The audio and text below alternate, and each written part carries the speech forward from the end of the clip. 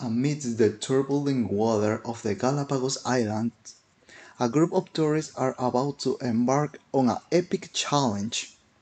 Their mission: to sail from one island to another so they can witness the majesty of the giant tortoises. Hi everyone! This training task is known as Nautical Adventure in the Galapagos Islands, a challenge that will require creativity, ingenuity, and of course a touch of science. Let's join them on this journey of discovery and experimentation.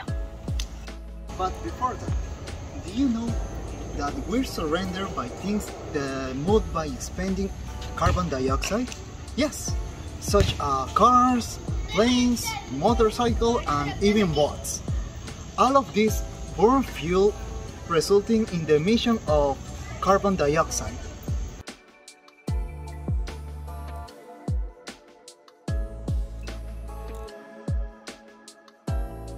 Alright, how will we do it?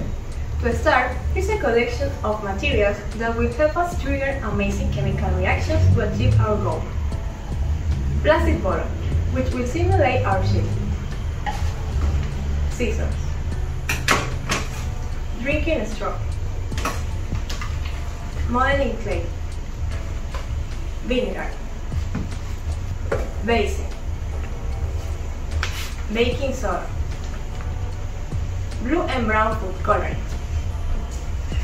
Bleach. Lumaphone. And acrylic paint. Great! Now that we have all the materials, we can begin. I need some help. First, it's careful cut a hole in the side of the plastic bottle using the scissors. Then, we will treat the straw through the hole with the curved side facing outward, and we use modeling clay to seal everything around to keep the straw in place.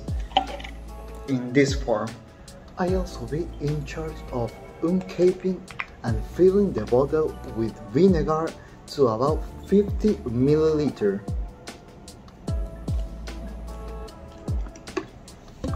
Now, we'll take a paper tissue and place a spoonful of baking soda in the center. I fold it like a package and insert into the bottle like this. Paint the edge of the islands blue for the ocean and green for the land. If you don't have this color, that's okay. Use the color you have to make it look nice. This. Decorate the land of the island with brown and green paint. You can make brown spot for beach, sands, and green spot for vegetation. But wait, to carefully plan our route, we must know from which island we'll set sail in order to spot the giant tortoise. We'll create a model of our Galapagos island. Finally, we'll cut and give our ship a little shape, then place in the basin of water next to our motor. Look how the efervescence and bubble make it move. Let's explain what's happened. Now let's take a look at the science behind what just happened. Chemistry has become our ally. The reaction between vinegar and baking soda generates bubbles and enough energy to propel the bottle forward. Baking soda reacts with the acetic acid present in the vinegar. The general chemical equation for this reaction is the one you can see now on screen. When baking soda comes into contact with vinegar, which is acetic acid, an acid-base reaction occurs. Baking soda acts as a weak base. This reaction forms sodium acetate, water, and carbon dioxide. The formed sodium acetate is soluble in water and generally remains dissolved in the mixture.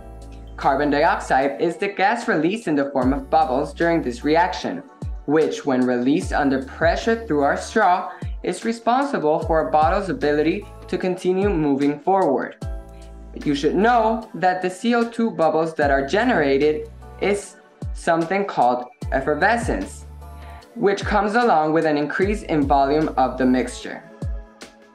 There are other ways to replicate our experiment with other materials we might find at home, such as bleach with hydrogen peroxide or soda with sugar. The reactions give similar results.